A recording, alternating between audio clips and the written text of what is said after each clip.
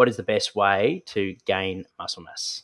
So, you know, as you said correctly, it's a massive mixed bag.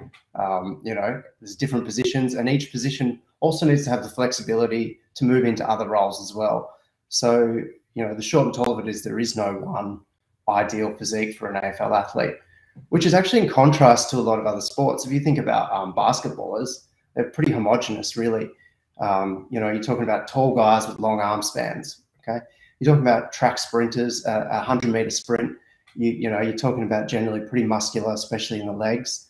If you're talking about marathon runners across the board, you know, like elite marathon runners are going to be small, energy efficient, very light, very slim.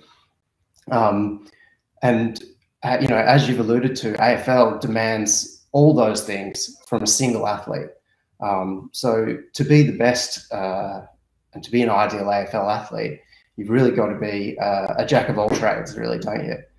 How do you go about educating them that, you know, we don't want to put on all that muscle all that quickly? Like you mentioned, it needs to be gradual for it to be functional and to prevent injuries or to lose their running game. Every individual is different, and the rate that every individual's you know, will gain muscle mass varies greatly.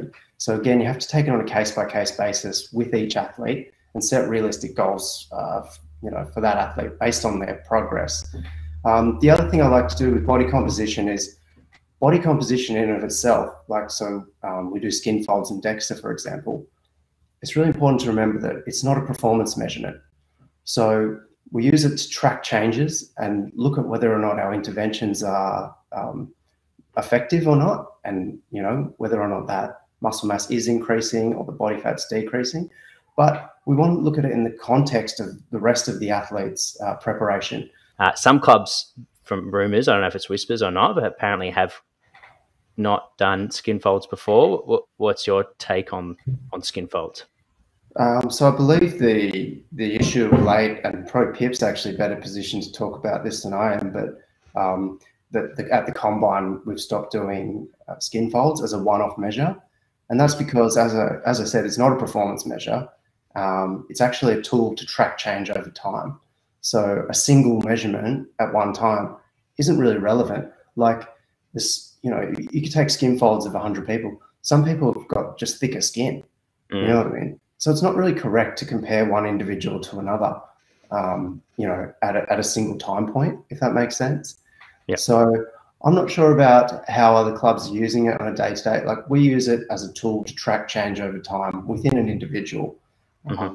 Yeah, and it's important to educate the players around that. As you said, it can be very confronting and uncomfortable, and it's important for them to know that, look, we're not, we're doing this, you know, to see if our intervention is having the desired effect, and to then inform our future interventions.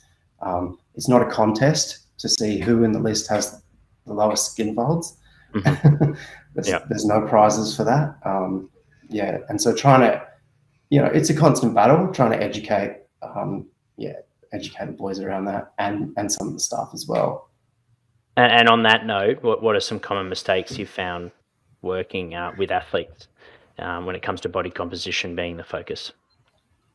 So obviously the primary mistakes what I just said, like people competing with each other and trying to get the lowest possible skin folds when that's not necessarily what they need for their game and for their performance at that point in time.